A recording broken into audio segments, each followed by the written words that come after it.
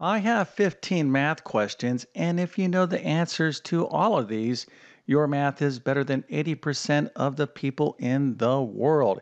In other words, you are definitely a global math professional. So here is how this is going to work. I'm going to show you a math question with three choices, and it's your job to pick the right answer. And you should be able to identify the answer pretty quickly. I'm talking about less than 5 seconds if you understand the math. Now, we're not going to use calculators, but if you want to use a piece of paper and pencil, that is fine. We'll start the quiz with 5 basic math questions.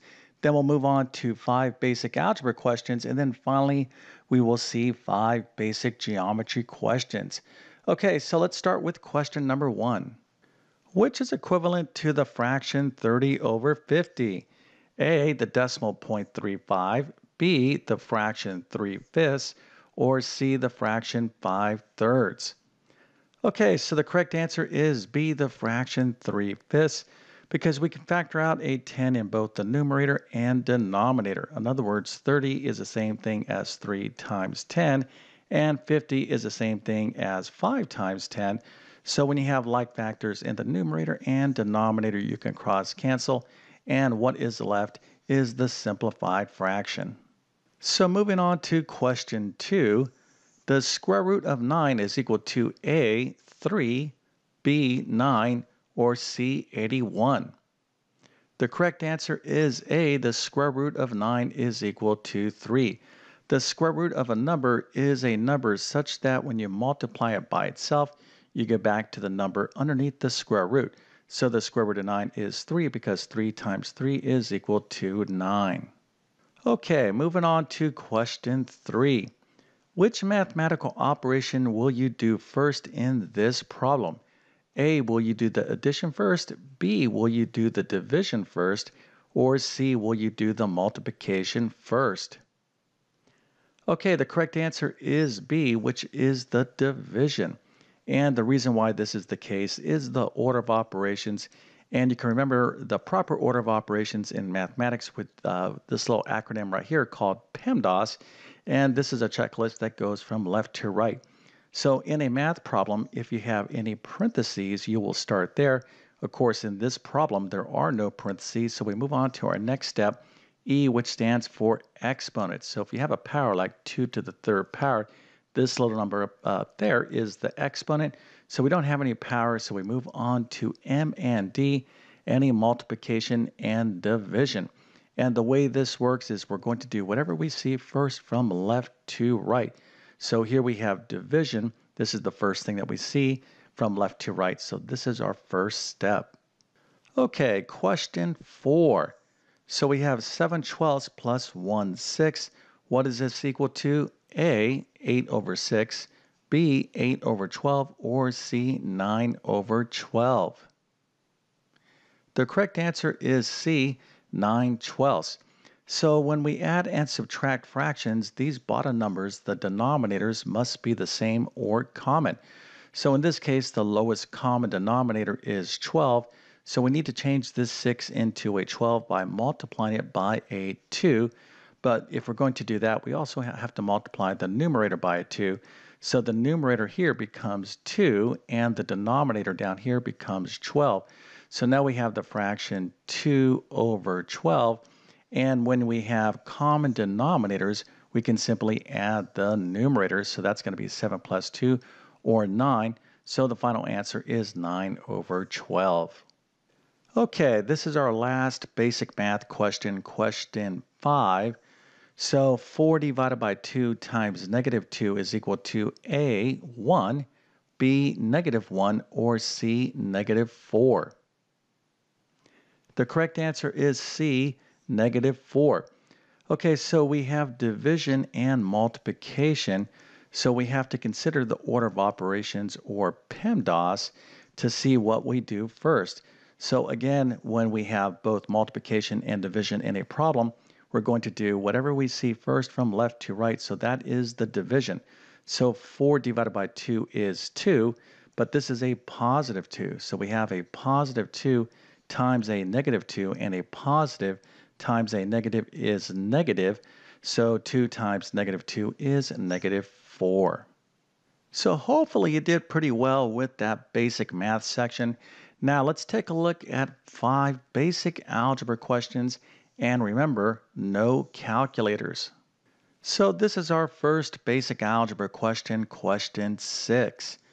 The solution to the equation 3x minus 1 equals 8 is A, 3/7, B, 3, or C, negative 27.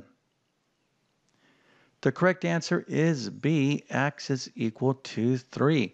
So what we have here is a basic linear equation, and to solve for x, all we have to do first is add 1 to both sides of the equation, then add down in a column manner. So 3x plus nothing is 3x, negative 1 plus a 1 is 0, and this is going to be equal to 8 plus 1, which is 9. So now that we have the equation, 3x is equal to 9. To solve for x, all we have to do is divide both sides of the equation by 3. So x is going to be equal to 9 divided by 3, or 3. Okay, question 7.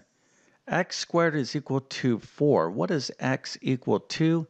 A, positive and negative 2, B, positive 2, or C, negative 2. The correct answer is A, positive and negative 2. So what we have here is a basic quadratic equation, and quadratic equations will always have 2 solutions. So to solve for x, all we have to do is take the square root of both sides. So the square root of x squared is x, and the square root of 4 in this case is both a positive and negative 2, because a positive 2 times a positive 2 is a positive 4, and negative 2 times a negative 2 is also a positive 4. Okay, question 8.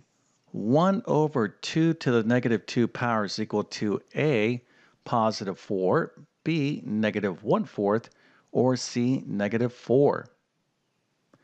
The correct answer is a positive 4. When you have a power with a negative exponent and you want to make that exponent positive, all you have to do is take the entire power and move it to the opposite side of the fraction bar.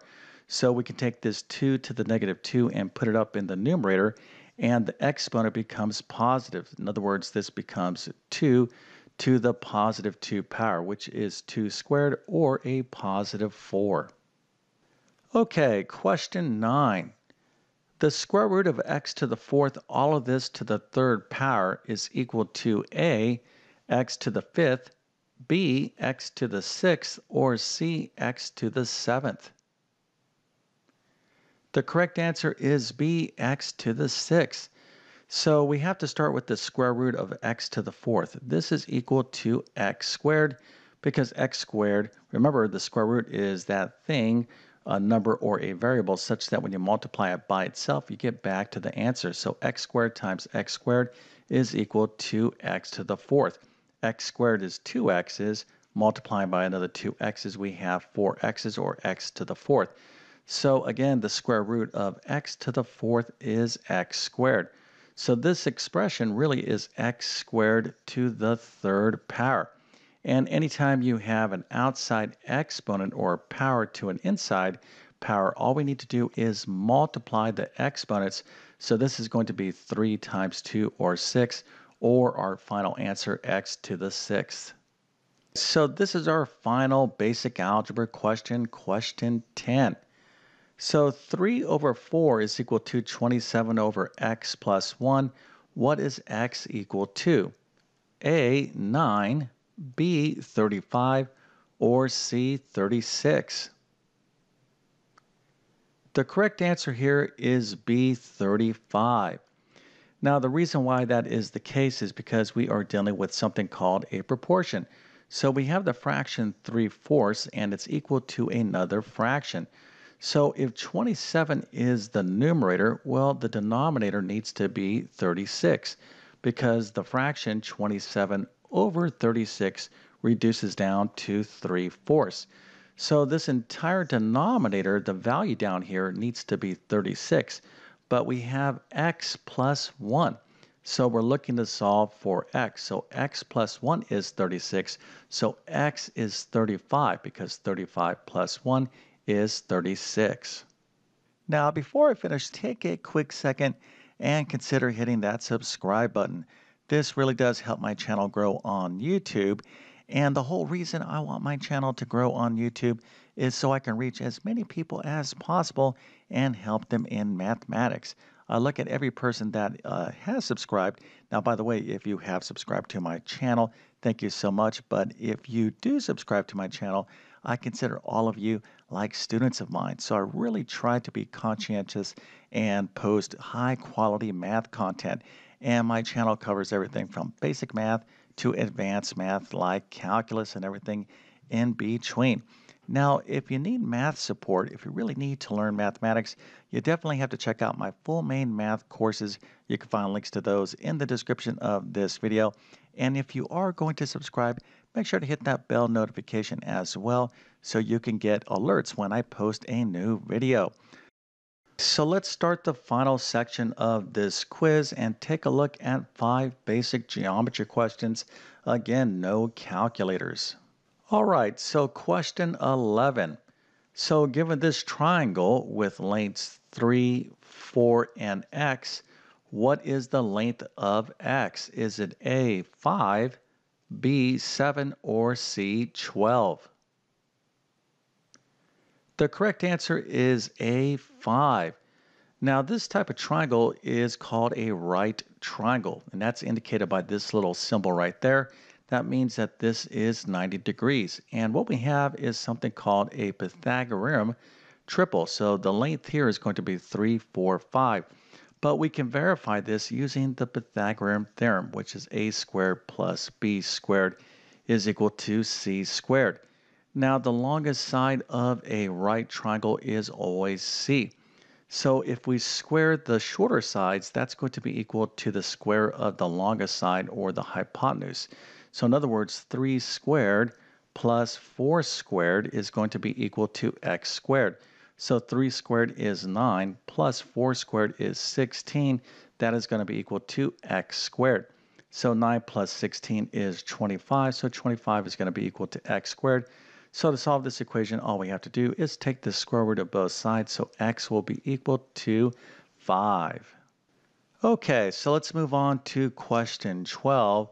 So given this triangle right here, how many degrees is this angle? So this angle is 100 degrees. This angle is 30 degrees. What is this angle x degrees equal to?